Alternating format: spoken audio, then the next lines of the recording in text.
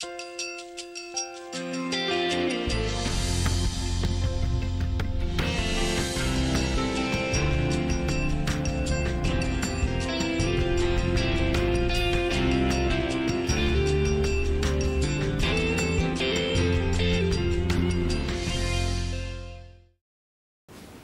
chapter 19, please, as we continue our discussion of the verb system in Greek. Chapter 19. Nothing new to be learned here.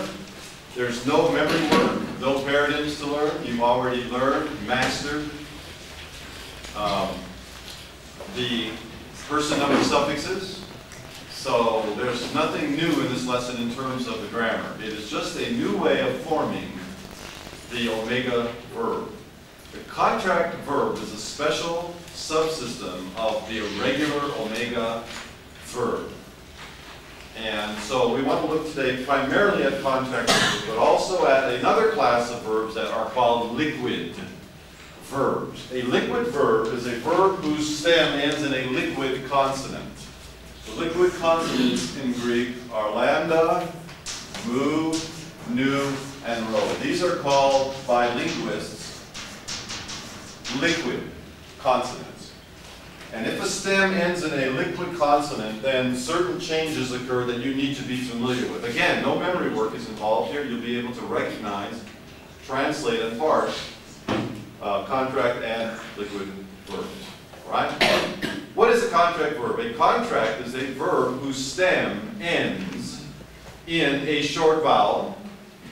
And there are three possibilities. Please notice on page 123, we have three paradigm words. The first one is timao. Second is phileo. And the last is de lao.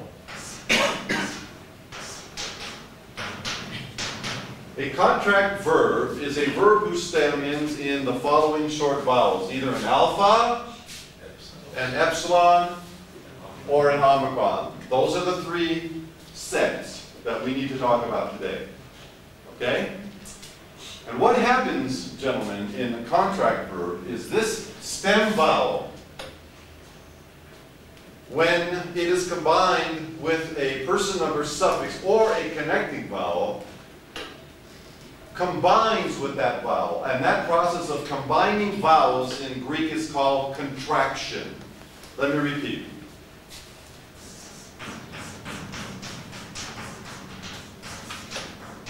Let's say I want to form the first or the second person plural of phileo. I use my person number suffix and the appropriate connecting vowel. What is my connecting vowel before a mu or a nu? It's an omicron. What is my connecting vowel before everything else? It's an epsilon. My stem ends in what vowel? Okay. So once again, contraction takes place when the stem of the verb and the connecting vowel combine. And that process of combining the stem vowel and the connecting vowel, or the person number suffix, is a process called contraction, and therefore these verbs are called what kind of verbs? They're called contraction verbs. Now, by the way, I've stated for you the rules of contraction. They're found, gentlemen, on the bottom of 122 and the top of 123. Do you mind looking there for just a moment? The bottom of 122 and the top of 123. Now, you don't need to memorize any of this. In fact, sometimes I think memory is destructive of learning. But it doesn't mean that you shouldn't be very, very, very much aware of these. And I would read them over a couple of times at least. If you were to read this, you would see that an epsilon and an epsilon in Greek combine or contract to form an epsilon iota. So here's the second person plural of phileo. You see it there? Phileta. If phileo means I love, what will phileta mean? That's it. You love. You are loving. You are in the process of loving, or you love. See that there? That's all we're talking about here. Let's take another example. Phile plus omicron plus men. This is called a contract verb. What do I mean by contract verb? A contract verb is a verb whose stem ends in a short vowel. This short vowel combines with the connecting vowel. That process is called contraction. The rules of contraction are found where? On the bottom of 122, the top of 123. And if you were to read these, you would see in Greek an epsilon and an omicron combined to form what diphthong? And oo. So what would be the first person plural? Put all this together. Philumen. If phileo means I love, philumen means we love. You see that? That's it. That's all we're talking about when we talk about contract verbs. Now, while we're on the verb phileo, let's take a look at the bottom of 123, shall we? Rather than going through all three columns, let's go through the middle column, if you will, on the bottom of 123. Here is the present active indicative of luo. It goes like this. Philo, philase, philae. Philumen, phileta, philusi. Let's translate those 6 forms. Philo, philase, philae, philumen, phileta, philusi. Translate. I love, you love, he loves, we love, you love, they love. Okay? Drop down to the imperfect active indicative. By the way, can you please tell me what the person number suffixes are? Let's see. Looks like nu, sigma, none, men, te. Look at the book. Don't say san. I don't see a san there. I see a nu, don't you? I see a nu, sigma, none. I see a men, te, and a nu. See that there? Let's translate these forms. Ephilum, ephilase, ephile, ephilumen, ephileta, ephilum. Let's translate. Begin. I was loving. Ephilase. You were loving. Good. Ephile. He was loving. Ephilumen. We were loving. Ephileta. You were loving. And ephilum. They were loving. Turn the page. Let's look at the present, middle, and passive. Look at the middle column, please.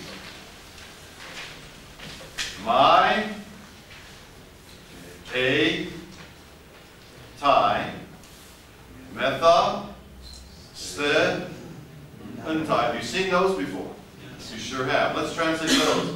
Now, because these forms are capable of being middle or passive, let's do them as reflexive middles. Okay?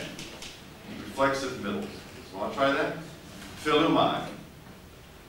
I, reflexive middle. I am loving myself. Philae. You are loving yourself. Philetai. He is loving himself. Philumetha. We are loving ourselves. Philisthe. You are loving yourselves. Philuntai. They are loving themselves. Let's do all these 6 forms again, but this time let's do them as passives. Number 1. I am. This is called the present tense. I am being loved. Philae. You are being loved. Philetai. He is being loved. Philumetha. We are being loved. Philisthe. You are being loved. Philuntai. They are being loved. Drop down to the next column. It says imperfect, middle, and passive. Let's do these as passives. This is the imperfect passive indicative. Ephilume. I was being loved. Ephilu. You were being loved. Ephileta. He was being loved. Ephilumetha. We were being loved. Ephileste. You were being loved. And Ephilunta. They were being loved. Let's do the same words all over again. This time let's do them as the reflexive middle. Are you ready? Ephilume. I was loving myself. Ephilu. You were loving yourself. Ephileta. He was loving himself. Ephilumetha. We were loving ourselves. Ephelaste. You were loving yourselves. Ephelunta. They were loving themselves. Okay? No problem there. You should be able to translate and parse those without any difficulty whatsoever. And if you're interested, you know, I'm not saying you can't memorize the rules of contraction, but I never did. I never felt it was necessary. The more you translate contract verbs, the easier it will become. In fact, eventually the rules will become intuitive. I don't need to look at the rules to do this. Eventually, the more familiar you can become with contract verbs, the more intuitive it will be. Okay? But please, as you read over the lesson carefully, please read over the rules of contraction. Also, very careful. Now, how do you form the other tenses of the contract verbs? I'm glad you asked. Look at the top of 125. Future active indicative. You see what's happening here? This is the future. Translate phileso. I will love. Right? If phileo means I love, phileso means I will love. Can anybody tell me what has happened to the stem vowel? Can anybody tell me what has happened to the stem vowel? Yes, it has lengthened. And in Greek, an epsilon lengthens to what letter, class? That's right. We have a short E and we have a long. Did you notice how there's a difference? There's a significant difference. Therefore, when you are pronouncing these letters, you want to do well. It should sound different, shouldn't it? Because in Greek, it makes a difference. It makes a big difference. This is an epsilon. This is an eta. Pronounce this word. Phileso. This means I will love. So, what would this be? Philesomen. We will love. No problem there. Look at the future middle. Philesomai. Translate that as a middle. Let's do reflexive middle. I will. This is the middle voice. The reflexive middle. I will love myself. Look at the future passive. Philethesamai. Let's see if we can do philethesamai. I will be loved. Got it? There's really no problem. You are not learning anything new in this lesson. You are not learning anything you have not already learned. Let's look at the aorist. The aorist active. Ephilesa. Ephilesa. See? You see the stem vowel has lengthened? And at the beginning of the word, I have had to add what morpheme? The past time morpheme. So translate ephilesa. Go. I love. Got it? I love. How about ephilesame? Reflexive middle. I love myself. Good. How about ephilethane? I was loved. Good. Good. Let's look at the perfect system. The perfect system. Tephilica. It should be what? Reduplication. It should be what? Perfect. No. How should I have written it? Not pephilica, but fephilica. You try saying fephilica, and you probably prefer saying tephilica, wouldn't you? Yeah. That process is called aspiration. Good. It should be fephilica, but because of Grassmann's law, remember we looked at that earlier, because of Grassmann's law, one of those has to become deaspirated. Which one was deaspirated? The first one, right? Instead of fephilica, it's pephilica. You want to try translating pephilica? Yeah. I have love. Good. How about pephilemai as a reflexive middle? I have loved myself. Good. How about pephilemai as a passive? I have been loved, or I am loved. Either one would work. I have been loved. I am loved. Go back, please, to page 123. Let's go over these again. I'm going to go much slower. If you want to jot down the translations, you're welcome to. Page 123, middle column. Philo is I love. Philes is you love. Philae is he loves. Philumen is we love. Phileta, you love. And philusi is they love. That's the present active indicative. Drop down to the bottom of the page, the imperfect active indicative. Give me ephilu. I was loving. And the idea is I kept on loving, right? I kept on loving. Ephiles, you were loving. Write down the translation if you want to, if you feel you need to. You don't need to, then don't write it. But if you feel you need to, just write it down. Ephile, he was loving. Ephelumen, we were loving. Epheleta, you were loving. And finally, ephilum, they were loving. What are the person number suffixes? Nu, sigma, none, men, te, nu. Turn the page. Present, middle, and passive. Let's start with the passive. Phelumai, the passive. I am being loved. Phile, you are being loved. Philetai, he is being loved. How about philumata? We are being loved. How about phileste? You are being loved. And finally, philuntai. They are being loved. Those are all passive, right? Let's try it as the reflexive middle. Same word, reflexive middle. Okay? Philumai. You can either do I love myself or I am loving myself. Phile, you are loving yourself. Philetai, he is loving himself. Philumenta, we are loving ourselves. Phileste, you are loving yourselves. And finally, philuntai, they are loving themselves. Drop down to the imperfect middle and passive. Let's start with the passive. Ephelume.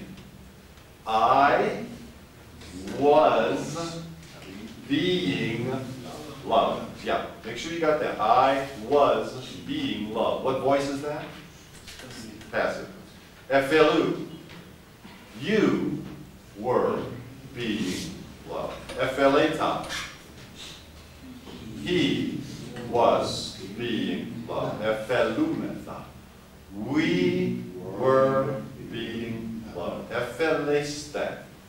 You were being loved. Epheluntai. They were being loved. Let's do the same verbs again, please.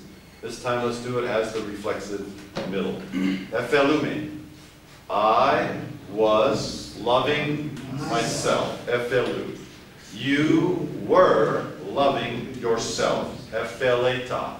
He was loving himself. Ephelumetha. We were loving ourselves. Epheleste. You were loving yourselves. Ephelunta. They were loving themselves. Top of the next page. Translate. Phileso. I will love. Future middle. Reflexive. I will love myself. Future passive. Philethesamai. I will be loved. Aorist, active. Ephilesa. I loved. Middle. Ephilesame. I loved myself. Aorist passive. Ephilethane. I was loved. Finally, the perfect system. Pephilikon.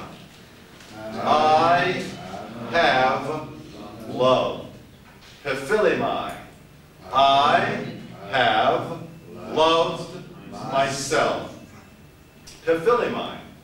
I have been loved. Or again, you could also do it, I am loved. By the way, can you hear the difference between I am loved and I am being loved? What tense is I am loved? Perfect. What tense is I am being loved? What I am being loved? Present. Can you hear the difference? Don't translate the present I am loved. That would be the what tense in Greek? The perfect tense, right? I am loved.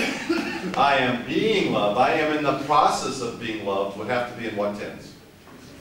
The present tense. The present tense. Okay. So let me repeat. What is a contract verb? A contract verb is a verb whose stem ends in a short vowel. What are my three options? Alpha, epsilon, and omicron. What happens to these stem vowels when I attach a connecting vowel or a person number suffix that begins with a vowel? What happens? The vowels combine, and that combination is called, by grammarians, and I refer to them in the third person because I'm not one, by grammarians, that's called contraction. Hence, the class of verbs we're now studying are called contract verbs. Okay? Contract verbs. This stem vowel is what's throwing everybody off. See, that's the thing, the stem vowel. If there wasn't a stem vowel there, we wouldn't have a problem. That's what's giving us a headache right now. But it's not that hard, is it? We just saw it. It's not that bad. It's not that hard. It's not that bad. There are no new person number suffixes to learn. There are no new, connecting vowels to learn. It's just same old, same old. It's just applying it to a different class of domain of verbs. Okay, now let's switch gears. We're going to switch gears to another class of verbs called what? Liquid verbs. A liquid verb is a verb whose stem ends in a liquid consonant. What are the liquid consonants? Lambda, mu, nu, and rho. Okay. A special type of irregularity in the Greek verb system involves verbs whose stem ends in one of the so-called liquid consonants. I don't know why they're called liquid consonants. Maybe because they just kind of flow off the lips. They just kind of run smoothly. And by the way, in languages, these tend to be confused with each other a lot. I know in Korean, like an M and an N, an M sound and an N sound are often hard to distinguish. And a lambda and a rho are often difficult to distinguish, like in Chinese or in Japanese or in Korean. They get them confused very, very easily all the time. Because they're so similar, they're all the same class of consonants. They're called liquid consonants. So I don't know why they're called liquid, but that's what they're called. So that's what we call them. All right. Now let's talk about how the future and how the aorist are formed. In fact, turn the page if you will. I'll give you some examples. And let's look at meno. Okay, let's look at meno. Meno is a new verb that we're learning in this lesson, and it is translated usually I abide or I remain. Meno. I abide or I remain. Okay? Meno. I abide or I remain. Okay? Jesus said, abide in me as I in you. This is meno. And if you're looking at the farewell discourse, right, you're going to see this verb a lot. And by the way, the related noun is very interesting. This is the plural. In my Father's house are many abiding places. Are many remaining places. This is the noun form of the verb. This means I abide or I remain, right? And in my Father's house are many, the King James does many mansions. Mansions. And so we're all looking forward to getting our mansion, aren't we? You know, you're going to have yours, and Apostle's going to have his, and I'm going to have my mansion. No, no, no, no, no. This is a word which means living places or dwelling places. You could even translate it apartments. Because how many houses does the Father have? Huh? In my Father's house. And of course, when the Son got married, they didn't go and build a new house. What they did was they just divided another room off. And that was those are the manai. Those were the dwelling places, the apartments, you see. In the one house, there were many rooms. That's what he's saying. And by the way, I love the word for many. It means many different kinds. We haven't seen that word yet, but it's a beautiful word in Greek. It means many different kinds. There's going to be manai for the rich people and for the poor, and for the educated and uneducated, for the Jews and the Gentiles, and for the women and for the men, right? That's right. In the body of Christ, you have all different kinds of people, right? And Jesus is going to prepare those for us right now. He's preparing those for us, those manai, those dwelling places. Where we are going to what? I will abide in the house of the Lord forever. I will dwell in the house of the Lord forever. By the way, we're starting Bible memory work down in Alaba, down in Hosanna, and down in Virgin. And it was so great to see on Sunday after church yesterday. Alman had passed out all the verses to the children a week ago. They have to memorize, not verses, they have to memorize passages of Scripture. Then when Becky and I come back, we're going to give them a free Bible if they do these passages. Free Amharic Bible. And the first passage was Psalm 23. And they got it last Sunday. And Apostle was there. He heard them rattling it off. Just, the Lord is my shepherd, I shall not want. Just in Amharic. They just boom, boom, boom, boom, boom. And about 10 of them won their prize. The prize that day was I drew their portrait. And after they do all of these verses, all these passages, in December they get a free Bible. And we're doing that in Alaba, and we're doing that in Virgin, and we're doing that in Bobicho. So it's going to be neat to see how many of them win. They were so excited, weren't they, to say their verses. They were so proud of themselves. They took a week and memorized perfectly Psalm 23. Amazing to me. Now we're not asking them to memorize individual verses of Scripture. They're memorizing passages, whole passages, intact passages. And don't tell me children can't do it. Children have phenomenal memories. They can acquire things just like that. It takes me a lot longer. And the older you get, the harder it is, isn't it? Some of you are like with the vocabulary in this class, right? The older we get, the harder it is to remember things. Let's look at Menno. Let me start with the aorist. In the aorist, I would take men. You get rid of the person number suffix. You add the past time morpheme, and you add the sigma alpha. This would be the way I would form it. Like luo. Al, lu, sa. So what is the aorist of luo? Elusa, right? Translate elusa. I, lus. So what should be the aorist of Menno is emensa. It should be emensa. See that? Just like elusa, it should be emensa, but it's not emensa. Now let me try to explain what's going on here. It's even difficult for me to explain. But here's what's going on, I think. Remember we told you something about sibilant sounds in Greek? In some words, the Greeks did not like sibilant sounds. They didn't like S's. And so they tried to do what? They tried to get rid of them. And here's an example of where they got rid of it, okay? When the verb ends in a what kind of a consonant? A liquid consonant. What are the liquid consonants? Lambda, mu, nu, or o. What is this consonant? A nu. Is this a liquid consonant? Yes. When the stem of the verb, let me repeat, when the stem of the verb ended in a liquid consonant, this sigma was dropped. Okay? That's step number one. Step number two. To compensate for the loss of the sigma, this vowel lengthened. Now look in your book. Do you see what the aorist of Menno is? Do you see there on the chart? Do you see it there? We're on page 126. Can you find the aorist of Menno? Yeah. Now here's something I want you to notice. In Greek, an epsilon can lengthen in two ways. One of them we've already seen today, right?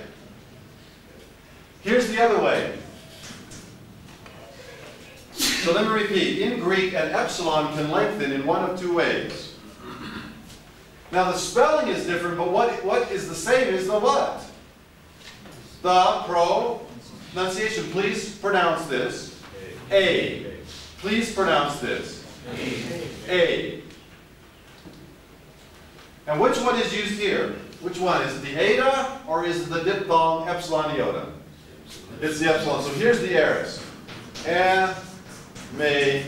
Na. Here's the aorist of luo. L-lu-sa.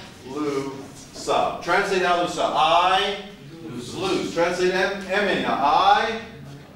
This is abide or remain. So I don't know what it is. What is it in English? Help me. I aboded. No, that doesn't work. That doesn't sound right. I abode. That doesn't sound right either, but it's probably right. I abided. How about this? I remained. Would that work? Yeah, let's just use I remained. I abide or I remain. This is I remained. See that there? I remained. Now, watch this. Is this verb a first or second aorist? A first aorist.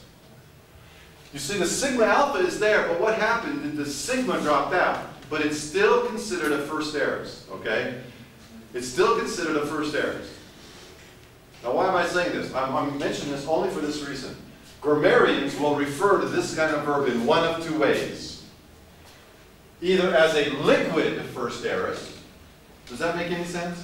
A liquid first aorist. Or the other way that they will describe a verb like this is called, now see if you can understand this long word, asigmatic aorist. Asigmatic, which means it lacks the letter sigma. Okay? An asigmatic aorist or a liquid first aorist. That's neither here nor there. You don't need to remember any of that. I mention it only for one reason. As you begin to study second year Greek, the grammarians will refer to verbs like this as an asigmatic aorist or a liquid first aorist. And you probably should be familiar with that terminology. Okay? Now let's talk about the future. What in the world happened in the future? Okay? Well, menso, it should be menso. Right? This would be the future. Menso becomes meneso, becomes men-eo, the sigma drops out, and then these two letters combine or contract to form, watch this, to form meno. Let me take you through these steps again. Menso, it should be menso, right? You have the future time morpheme. Becomes meneso, the sigma drops out, and contraction takes place. And an epsilon and an omega, when they combine, form an omega. And when contraction, watch this now, when contraction takes place, the accent mark will always appear on the contraction. Now that's very important for you to notice, for the simple reason that meno means what? I abide or I remain, but meno, I will abide or I will remain. The future of, listen now, the future of meno is meno. Can you hear the difference? The future of meno is meno. And I've described the changes here. By the way, these changes are described on 125. Would you please look at 125? Bottom of 125. A special type of irregularity in the Greek verb system involves verbs whose stems end in one of the so-called liquid consonants, lambda, mu, nu, or rho. In the future of liquid verbs, are you following me? Following your text, please. An epsilon is inserted between the liquid consonant and the future time morpheme sigma. Then the sigma, as usual between two vowels, is dropped. And the epsilon is contracted or combined with the vowel of the ending. For example, meno, the future of meno, is formed as follows. It's just exactly what I put on the board now. Menso becomes meneso, which becomes meneo, which becomes meno. Okay? All right. Now, do you need to memorize all that? No, but if you'll turn the page, you do need to become familiar with this chart. Here are the most important liquid futures and aorists in the New Testament. Let's just run through them real quickly, okay? Page 126 at the top. Angelo, the future is angelo, and the aorist is angela. You notice it's still a first aorist, but it lacks what letter?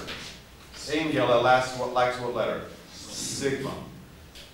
Airo becomes aro and era. Apokteno becomes apokteno and apektena. Apostello becomes apostolo, apestela. Egero becomes egero and egera. Crino, I judge, becomes crino and ekrino. Meno becomes meno and emena. Those were the forms that we just looked at. And finally, spero becomes spero and espera. And what's the noun form? What is that which has been sown? It's called a sperma. Remember that? Sperma. Okay, seed. Okay, so we've looked at two classes of verbs today. We've looked at contract verbs and we've looked at liquid verbs. What is a contract verb? A contract verb is a verb whose stem ends in a short vowel. What are the three options that we have? We have, they're no longer here. What are they? An alpha, an epsilon, and an omicron. What makes the contract verbs problematic is that what happens with this stem vowel is it combines with whatever vowel follows it, whether it be the contract vowel or the person number suffix. This process of combining vowels in Greek is called what? Contraction. Therefore, this class of verbs are called what kind of verbs? They're called contract verbs. Okay? Contract verbs. Secondly, we have a class of verbs called liquid verbs. Why are they called liquid verbs? Because these are verbs whose stem ends in one of the four liquid consonants. What are the liquid consonants? Lambda, mu, nu, and rho. And when you have a liquid verb, certain changes take place that you need to be familiar with. Okay, you need to be familiar with. Primarily, what letter is dropped? What letter is dropped? The sigma. The sigma is dropped. For whatever reason, apparently the Greeks did not like sibilant sounds. They didn't like sigma. And when possible, not always. Remember, sometimes they added it, remember? Like, what is the future passive indicative of akuo?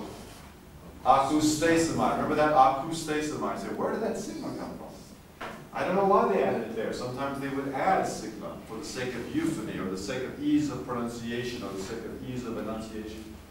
Normally, they tried to get rid of it. Normally, they tried to get rid of it. As I illustrated before, this is a prefix in Greek. This is the identical prefix in Latin. The Latins didn't have trouble with this sound. This was originally semi. What happened to the sigma? It dropped out. And by the way, at the beginning of a Greek word, when a sigma drops out, it is replaced by what breathing mark? What's this one called? The rough breathing mark. Pronounce this, please. Hemi. Pronounce this. Semi, right? Have you heard the word hemisphere? Yes. Have you heard the word semicircle? Yes. What's the difference? Nothing. They mean identical. They mean exactly the same thing. Hemisphere is an English word that comes from what language? Greek. Semicircle is a word in English that comes from what language? Latin. That's the only difference. Hemisphere means half of a what? Half of a globe or half of a circle, doesn't it? That's all it means. And that's how you can account for those differences, hemi and semi. Hemi and semi, they mean exactly the same thing. Any questions to this point? I know you haven't had a chance to read the lesson yet, but any questions? Yes, sir. When we see different verbs, we parse it as with those verbs. Yes, sir. We have to follow the same pattern, or how do we parse? We'll see in the vocabulary like that in just a minute that we don't have it in this class. I don't think there's a single one. Good. Anything else? If not, let's look at the vocab. Contract verbs of the tamao type. What do I mean by the tamao type? These are verbs whose stem end in what short vowel class? And alpha. Okay? What do I mean by tamao type? Let's go back to page 125, please. Bottom of 125. You see the left-hand column? That's your pattern word for all these verbs. Tamao means I honor. I honor. And tamao is your pattern word or your paradigm word for all these verbs that we're about to introduce in the vocabulary, okay? That's what that tamao refers to. All right, let's look at these verbs. Aga, pa'o, I love. With divine, altruistic, self-abnegating, and selfless love. Is that what that means? Huh? Have you ever heard that? Agape love is a special form of love, used for divine love and selfless love, right? Oh, you've heard that, haven't you? Well, we'll talk about that. I have a whole talk I'm going to give later on John 21. Do you love me? And the difference between agapao and phileo, okay? And we'll discover what I call sloppy agape is alive and well in New Testament circles. Agapao, I love. Yanao, I give birth to. Epitomao, I rebuke. Erotao, I ask. Zao. Oh, now here's the deponent future. But if you look at the future, everybody, make sure you understand that in this particular verb, the future is deponent, okay? Yes, I had forgotten that I actually add them here. When there's a deponent form, I will add them. And in the future of zao is zesamai. Please translate, class, zesamai. Mine. Translate. I will. Zesamai. I will live. Right. Why is it I will live? Because in the future, this verb is what? Deponent. You see that? This is what we call a deponent future. Okay, there's no zeso. The only form in the New Testament that will appear will be what? Zesa mai. What is the definition, class, of a deponent verb? Help me out. A deponent verb is one which is middle or passive in, but active in. Good. So look at zesa mai. Mai. Doesn't have any meaning, right? Don't think it's a middle. Don't think it's a passive. It's a verb that functions as what kind of a verb? An active verb. Why? Because it is a deponent verb. What is the definition of a deponent verb? It's a verb that is middle or passive in form, but active in function. Please make a note of that. You might want to circle that. Keep that in mind. That zao is deponent in the future. Merim nao. I worry or I am anxious. Be anxious for nothing, right? Be anxious for nothing, but worry about everything. I'm just okay. Nikao, I overcome. And by the way, here it is. Everybody's favorite verb. Apao. Apao. Huh? Oh, parao. Sorry. I see. And by the way, please notice in the future it's deponent. See that there? Opsamai. Translate opsamai. I will see. Please make a note that the deponent future of parao is opsamai. Okay? Please make a note of that, otherwise you'll forget. Planao is I deceive, and temao, I honor. Okay? By the way, that's your paradigm word. That's your pattern word, temao. Contract verbs of the phileo type. Notice how many there are. Notice how many of this type there are. That's one of the reasons I used it as our pattern, okay, today. Akalutheo, I follow. Jesus said, follow me, right? That's the verb. Aiteo, I ask. Asteneo, I am weak. Blasphemeo.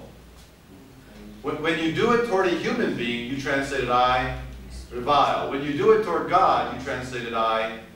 You cannot blaspheme a human being, right? But you can revile, can't you? Or slander a human being.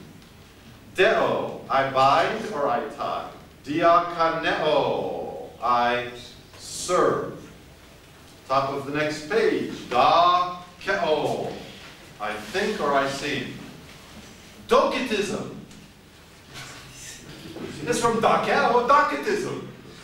How do you pronounce that? Gnosticism. What is that?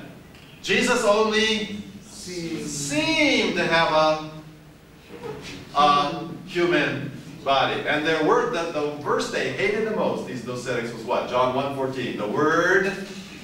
And not only the Greek doesn't say the Word became flesh, it says the Word flesh became. Remember that? Flesh became, and flesh is emphatic. The Word became what? It came in contact with what? God can't do that. God cannot. God, a holy God, cannot come in contact with flesh. And so they denied that Jesus had come in the flesh. Where do we see this teaching reflected? What book of the New Testament? First John. Epikaleo I call upon. Eulogeo I bless. By the way, the you part means what? Means well. Like in euangelion. And the logia part is from logos. It means, or from lego, it means I speak well. Do you know what a eulogy is? Have you ever been to a funeral? I don't know, do you give eulogies here? When somebody dies, somebody gets up and says a whole bunch of lies about that person? You know? That's called a eulogy. It's called a eulogy. Remember the story of the boy, they had just lost his dad, and they were at the funeral, and someone was giving the eulogy, and the mother was sitting there with a little boy. And as that guy was talking, the boy said, Mom, is that Dad they're talking about? Eulogy. Eucharisteo. I give thanks, or I thank. And notice it is used with what case? The dative. So if I say I thank God, then the word God needs to be in the dative case. You see what that means? It says with the dative. So if I say I thank God, then the word God needs to be in the dative case. All right?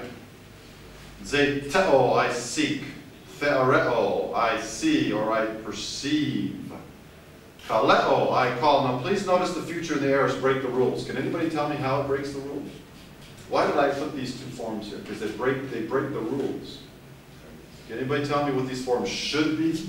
Quote unquote, should be? Kaleo. What happens to that stem vowel in the future?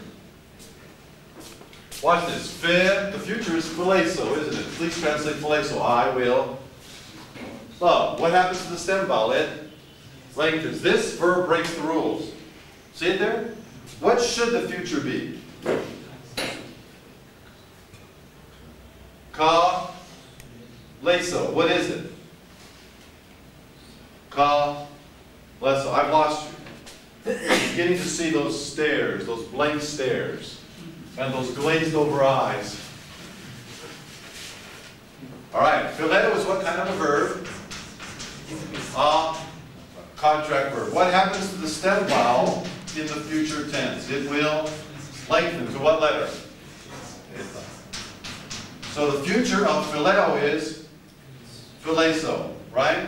What happens to the stem vowel? It lengthens. Do you see now what the future should be of kaleo? It should be kaleso, right? But it is instead what?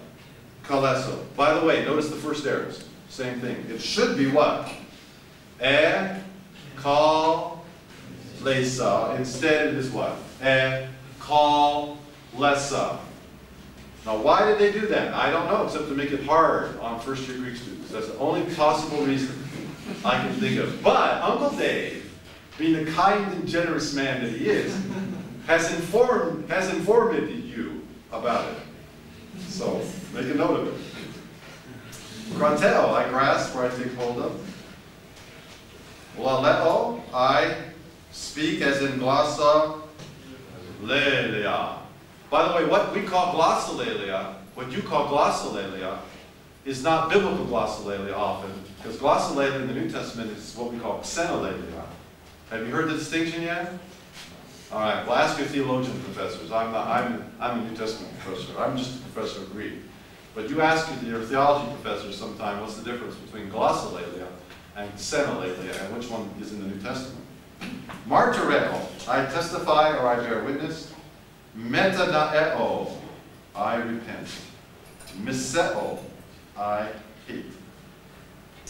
Oikadameo, I build up or I edify, as in oikos, which is a house. Parakaleo, I urge or I exhort or even I comfort. Peripateo, I walk. I walk. By the way, I don't like the NIV here. Right?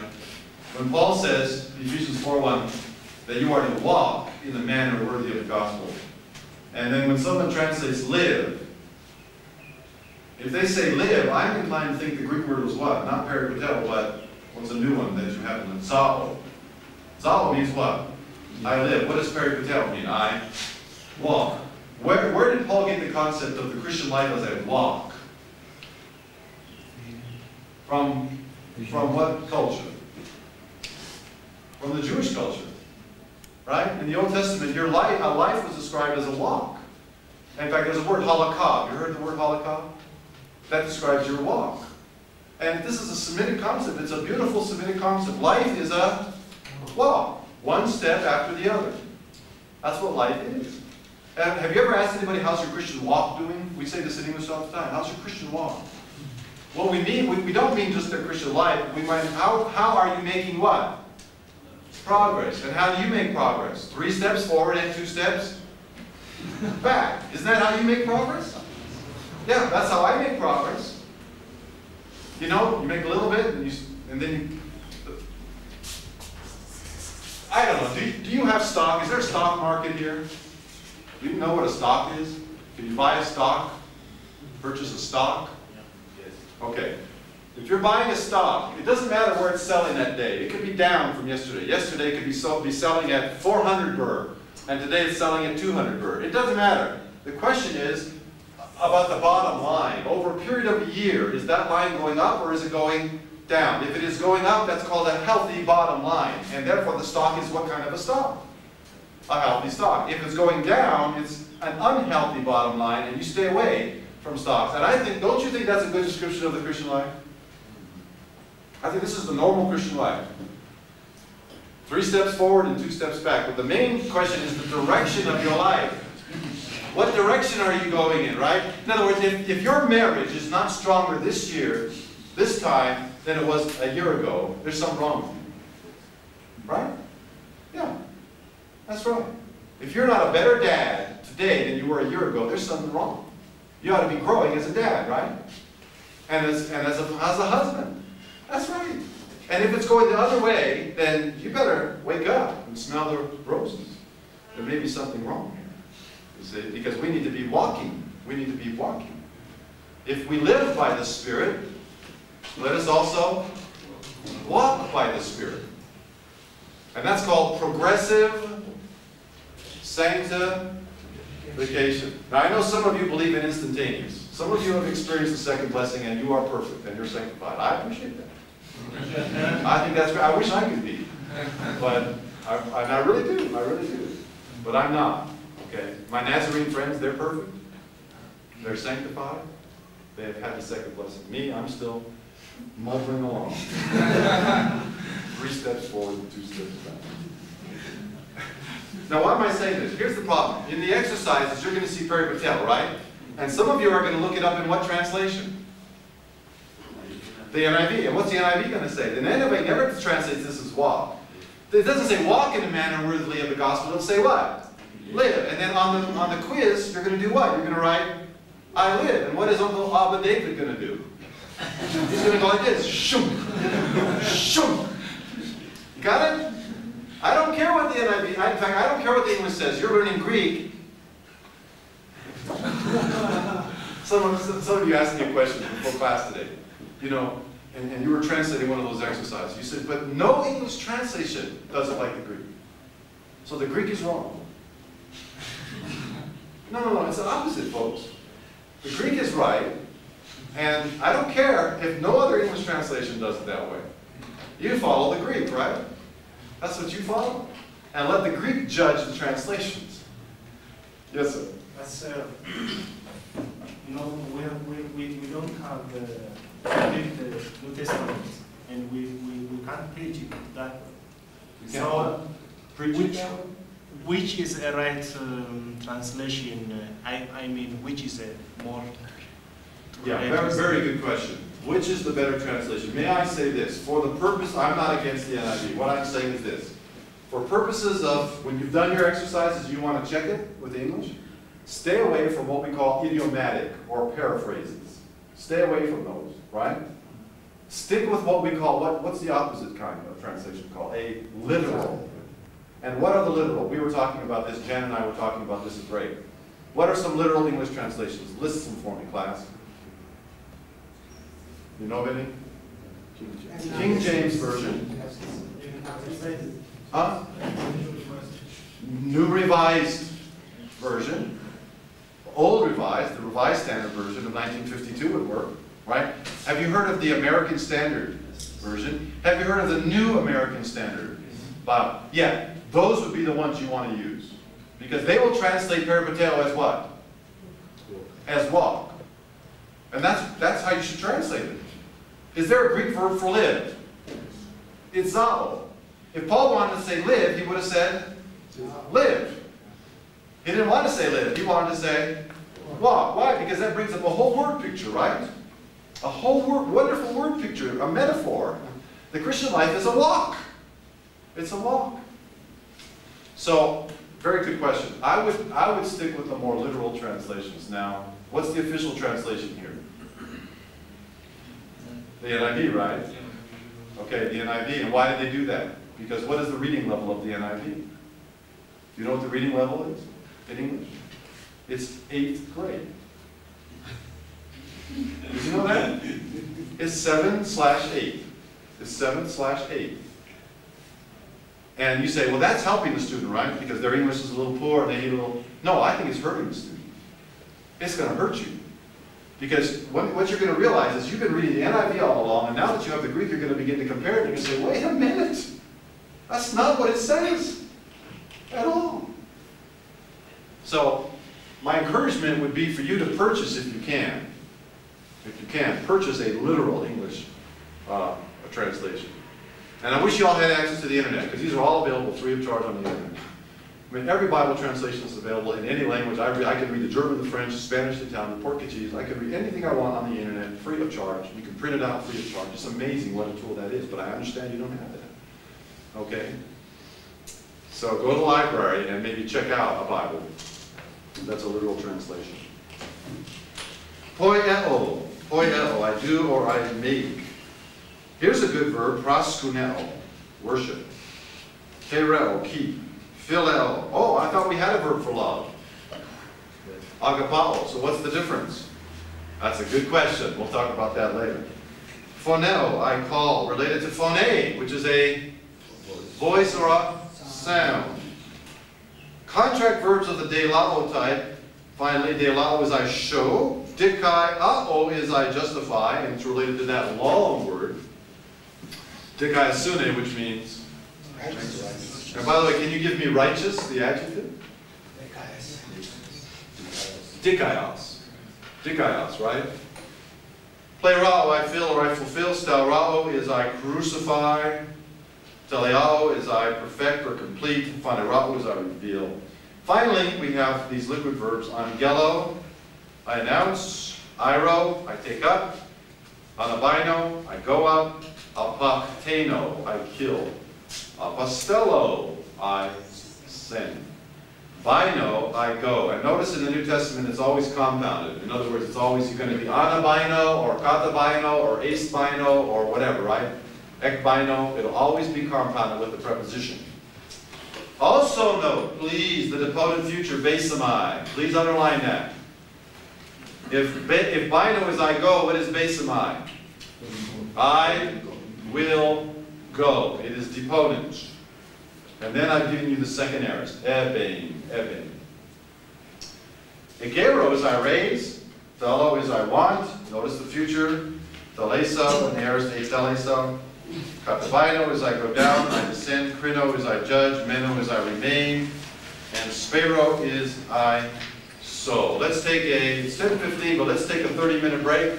I will see you at 11:45, gentlemen, and we'll work through some of these exercises together. Okay, we are on page 128. We're looking at numbers 1, 5, 6, 10, 12. And 15 was a little on the challenging side, so we're going to put that one on the board, okay? Show you how it works. All right, who will give us number 1 today? Read the Greek and translate. Do I have a volunteer? Would anybody like to try it? Who thinks they got it right? Okay, Jan, would you read the Greek and then translate for us, please? Kai kalise ta onoma auto Yesu autos ga sose ton down auto apo ton amatio auto. Okay, good. Thank you. What's your translation? Then you will call his name Jesus, for he will save his people from their sins. Okay, and you will call his name Jesus, for he will save his people from their sins. I like that, but did anybody do it any differently? Anybody do it? Marcos, how did you do it? And you will call his name Jesus, for he himself saves the people from their sins. Well, okay, you corrected one thing, and then but introduced an error in another place. Everybody look at the second clause, please. The second clause, just after the comma. Kai kaleses ta anima autu Jesu, comma. Now what's the next word? Autos. Okay, put your thumb over autos, everybody. Or your finger, you can use either one. Put your finger over autos. Some of you aren't doing it. You're being disobedient, recalcitrant, reprobates. See the word autos? Cover it up. Now go to sose and translate sose. Now it's not soze, Marcos. Soze would be present tense. Sose is what tense? Translate sose. Go. He will say. Good. Now take your finger off of autos. Don't leave autos untranslated. Okay? Now translate. He himself will say. Good. Your translation was perfect, Jan. You just need to translate the autos. That's all you need to do. And you will call his name Jesus, for he himself will save his people from their sins. By the way, we have 2 completely different uses of the future here. And this is all chapter 3 stuff, so you may have forgotten. But I can use the future tense to say what will happen in the future. This is the predicted future. In Greek, I can also use the future tense to issue a command. Did you know that? It's called the imperatival future. And both of these are in this verse. You see them there? Which one is the command? And which one is the prediction? Which one is the command, the first or second? That's right. That's right. In other words, Greek can use the future tense as a command. Did you know that? In fact, the 10 Commandments, or there are actually 9 of them that are repeated in the Greek New Testament, 9 of them all use the future indicative, right? You shall not murder. You will not murder. Is that a prediction? No. Will people murder? Yes, they will. It's not a prediction. It's a what? A command. Therefore, what would be another legitimate way of translating that instead of you will not murder? Well, in English, we used to make a distinction between will and shall, right? One was prediction, one was command. Thou shalt not murder, right? But we don't make that distinction anymore. So what would be another way in English of saying, do not murder? Yes. You must not murder. You are not to murder. Okay? Now come back to number 1 here. Do you see the first thing? The angel's giving a command, right? What was Joseph going to name him? I don't know. I think he probably picked out a name, right? But it doesn't matter, Joseph. You are to name him what? Yeshua. Right? What does Yeshua mean? Yeah, I know it means Jesus, but what does Jesus mean? The Lord saves. Do you see how beautiful this is? You are to name him, the Lord saves. For it is autos. He and he alone who will save his people from their sins. They tell me that Jesus was the 3rd most common name in Israel in the 1st century. Everybody wanted to be known as Joshua. Joshua. You know, there's a lot in the name, isn't it? Everybody wanted to be known as Jesus. Jesus was a very common name. But what would make the naming of this Jesus distinct and unique was for the first time in human history, not only would this child's name mean the Lord saves, this child is the Lord who saves. Now, if you want to translate that way, fine. By the way, here I think the NIV gets it right. I think the NIV gets it right. Who's got the NIV? Read it for us. Read the NIV. This is Matthew 1:21. Who's got it? The New Inspired Version. Yes. King, oh no, I want the NIV. Yes. He will give birth to a son, and you are to give him the name. Stop Jesus. right there. Did everybody hear that? You are to give him the name Jesus. Can you hear the difference between you will call his name Jesus? Now, in paraphrase is a little too much. You are to give him the name, but the Greek says what? It doesn't say you will give him the name. It says you will call his name. But if you wanted to translate that, you are to call his name Jesus. Or if you wanted to translate that, you must call his name Jesus, that would be fine. Because it's a command.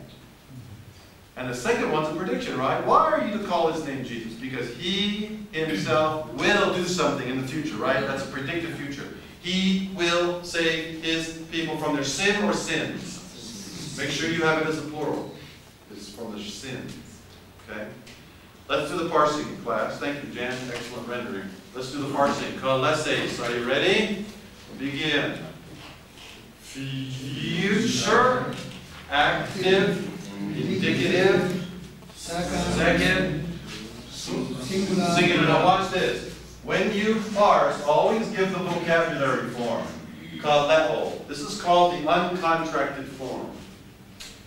If I were to contract this and actually say I call, the Greek would be kalo. But in giving the source, please, you must always give the uncontracted form. This is the form in your vocabulary. Okay, just memorize this as the vocabulary form. So what is the source of kaleses? It is ka. Don't say kaleo. Listen, if you say kaleo, here's how you're going to spell it. I know it. If you say kaleo, that's how you'll spell it. Don't say kaleo, say kaleo. Can you hear the difference? It's very subtle. It is very subtle, but it's very important for spelling. See, kaleo is the source, and not kalesa. Very good. Any other questions on number 1? Good. Let's work on number 5. Who would like to read the Greek and translate? Yes, sir. Emis agapomen oti autos protos agapesin emas. Thank you. We love him because first he loved us. Okay, let's stop right there. We love him. How many of you memorized it that way? When I was growing up, that's how I memorized this verse. We love him because he first loved us. That's how I memorized it. There's only one problem with it. Where's the him? Where's the him? By the way, is there a textual variant that has a him? Do you think? Yes. If you were to go to your Greek Testament and look at it, there's a textual variant. And that's how it got into the King James. And the King James says what? We love him. Okay? Now, what's the problem with saying we love him because he first loved us? Problem number 1, is there a him in the Greek? Problem number 2, is there an autos in the Greek? Look at number 5. Is there an autos? So it doesn't say because he first loved us, it says because he himself. Do you see that there? Don't leave the autos untranslated. It's we love. In other words, the reason we can love, right?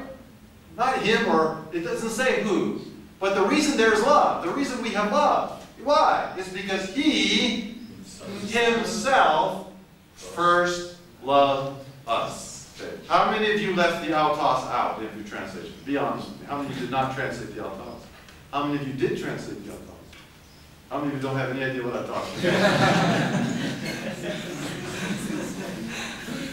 Don't leave autos untranslated. I don't care what your English Bible says. Right? Just go, please go to number 5, go to the second verb, agape sin. Translate agape sin for me. He loves. Now pick up the autos, please. He himself loved. That is not one of those untranslatable riches from the Greek New Testament. All right, so translate it. Bring it out in your translation. Well, let's do the parsing class. Please go to the first verb, agapomen, and let's parse it together. Ready, begin. It is present, active, indicative. The men tells you it's what person and number? First, plural. And what is the source? Always give the uncompounded, the uncontracted source. It's from what verb? Agapao. Now, would a Greek ever say agapao? No, the Greek would always say the contracted form. Agapo. Remember I told you before, if you want to say I love you, it's agapo, say. Or say agapo. You would never write agapao. But for quiz and test purposes, give what form? The what we call the uncontracted form. That's the form in your vocabulary. You see that? Agapao is the source. Well, let's look at the second verb. Agape sin. Are you ready to parse it? Let's do it. Agape sin. Aorist, active, you get epsilon nu. Third, singular from what verb?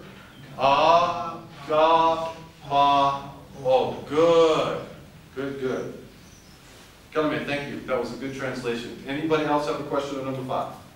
Anything at all?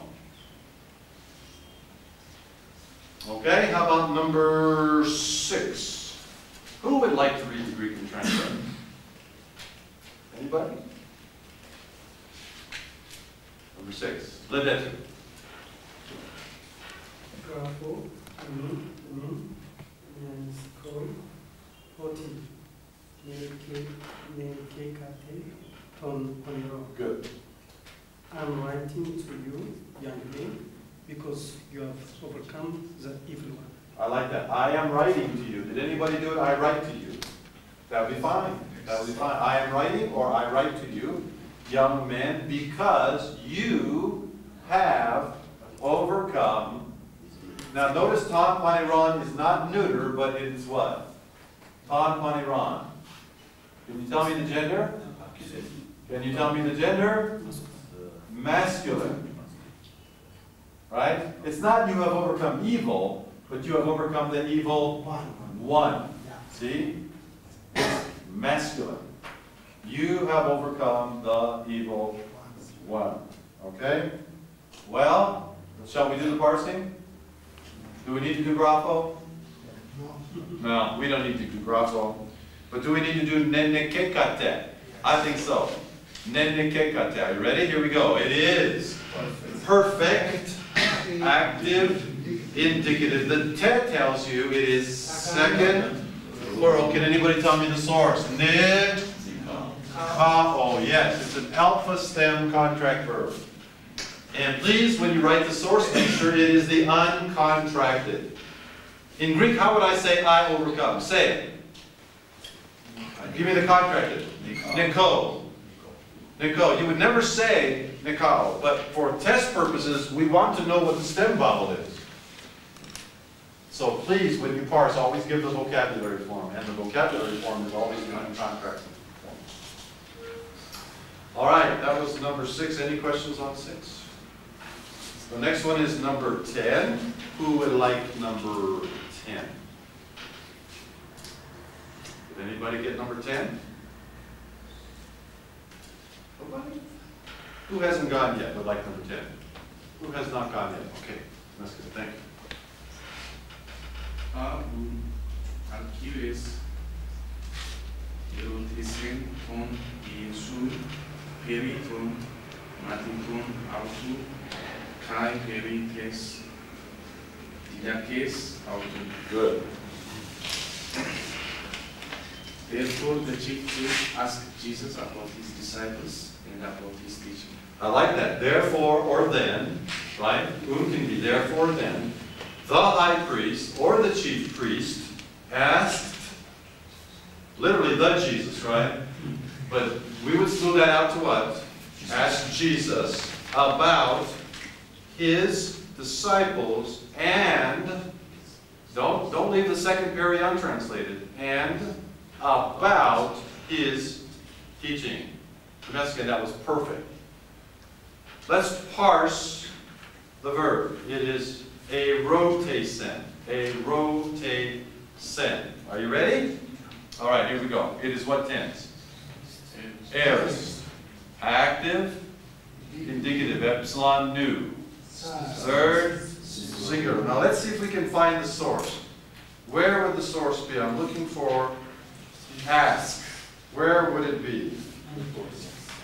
It's the fourth word, isn't it, in the vocab? Is that right? So, what is the source? Ro, ta, oh, there it is. Ro, ta, o. Erotao is the source. Okay, you see how this works? Just go to your vocabulary for the source. Just go to the vocabulary for the source. Any questions on number 10? All right, let's go to number 12 and then we'll do number 15 together. Would anybody like number 12? Anybody? All right, Jen. Autos, garo, pater, file, tuma, oti tumeis eni, elfi lecate, kai elfis teocate, oti ego para tu teo.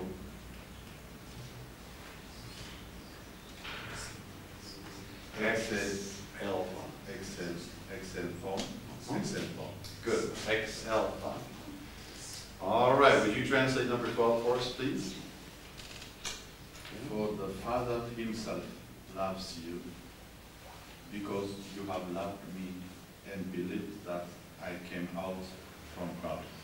Okay, I like that. Let's just do the very first clause together. For the Father himself. Don't leave the autos untranslated. For the Father himself loves, is it us or you? How do you know it's you? How do you know it's you? What's the first letter in English? You. That's how you remember? It's not us, it's you. How do you know? This is a you. See? Otherwise you get them confused. For the Father himself loves you. Why? Because you have loved me. Stop right there. You see how that works? The Greek says you, me, you have loved. See that? The Greek says you, me, you have loved. And how do we smooth that out? Because you have loved me. And, no, I don't want believe. Use the auxiliary verb. Translate pepis chukate all by itself, please. You have believed. Now, you don't need to repeat the you. You can if you want to, right? Because you have loved me and you have believed. Or, because you have loved me and have believed. Please. Please use the have both times. And have believed what? What have you believed? That I, from God, came out. That I, from God, came out. Now let's move that out. What have you believed? That I came out from God. Or the King James, I think, does I came forth, which would be fine. I came forth from God. Okay? Any questions? Before we do the parsing, any questions on the translation? Anything at all? All right, let's try the parsing then. Let's go to the first verb, which is fillet, fillet, fillet. All right, let's parse fillet. Are you ready? Here we go. What tense? Present. What voice? Active. What mood? Indicative. What person and number? Third singular. And what is the source? Fill, le, oh. Always give the uncontracted source. Phileo is the source. Pefilecate. Ready? Begin. It is perfect, active, indicative. The te tells you what person and number. Second plural. And what is the source, class? Say verb. Yeah. Oh, that's perfect, active, indicative, second plural. Okay? Pefilecate. It should be fefilecate. Fefilecate. But what process has kicked in? Does anybody remember that fancy word? De-aspiration. Okay? There's one too many aspirates, one too many breaths in that word. Pepistucate. Are you ready? Pepistucate. Let's go. Perfect. Active. Indicative. Second. Plural. From what verb? Pistuo. Pistuo. Pistuo is the source. And then finally, ooh, this is a tough one. This is a tough one. Exalta. Raise thine hand. If you know the answer to this one. Who will parse correctly Exalta? Anybody got it? Anybody got it? Nobody got it? Am I going to have to do it? Somebody got it? Nobody got it? Anybody got it? Still nobody got it. There's one over here. Go ahead. Parse it for us. Exalta. Aorist, It is aorist. active indicative, Active indicative. aorist, singular, First singular. X, Ah, yes. That's the source. It's aorist. Active. Active. Make sure you jot that down. It's active. Indicative. First singular. And here's the source. X. Air. My. Please jot that down. X. Air. My. It's a compound of what verb? Air. My. A compound of air. My. Okay? So ex erchomai means I come out. Ex elphon means I came out. I came out from God. I came forth from God is what Jesus says. Okay? All right. Very good. Well, let's take a look at 15, shall we? Now, the problem with 15, I mean, if there's a problem, it may not be a problem. But the problem with 15, as I see it, is that you have what we call an embedded clause. You see it there? That clause, called a temporal clause, having to do when something happened, right, is embedded. So I'm going to leave it out for now, and let's see what we can do with the rest of the sentences, okay? What do I do with hoi? Why? What do I do with un? Why? It is what part of speech? Conjunction. Stratiotai is in what case? Nominative. Elabon is what part of speech? Verb. Tahimatia. Now, problem. What gender? Neuter. Neuter can either be nominative or accusative. Which one? Am I going to underline this? Can you tell from the context yet? Once or twice? twice. Twice. See it there? Twice. Because I already have a what? Subject. Autu is in what case? The genitive case. Genitives are leftovers. Kai is a conjunction. The poisson is a verb. And tessera mere is the object of this verb. Okay? The object of that verb. All right, let's see what we can do. Translate hoi stratiotai. The soldiers. Go to the verb with which those words belong. Though the soldiers took. Got it? Stop right there. You can leave this out for now because it's a clause, but it's embedded. You see how it's stuck in there? It's stuck in there. Take it out. The soldiers took. What did the soldiers take? The garments. Right? The garments. of him. Smooth that out. The soldiers took his garments, his clothes. The soldiers took his clothes and made 4 parts. This is from Meros. Remember that? From Meros. The soldiers took his garments and made 4 parts. Stop right there. You see how this is working? Now let's go to our embedded clause. When did the soldiers take his clothes? When they crucified Jesus. See that? When they crucified Jesus. That's when they did this. Now, what's the best way to put it together? I don't know. I honestly don't. If we try to follow the Greek, maybe we would do something like, oh, we have to pick up this word. What's this one? Therefore, then. I think then might work better here. Then the soldiers, comma, when they crucified Jesus, comma, right, took his garments and made 4 parts. Would that work? Yes, that would work.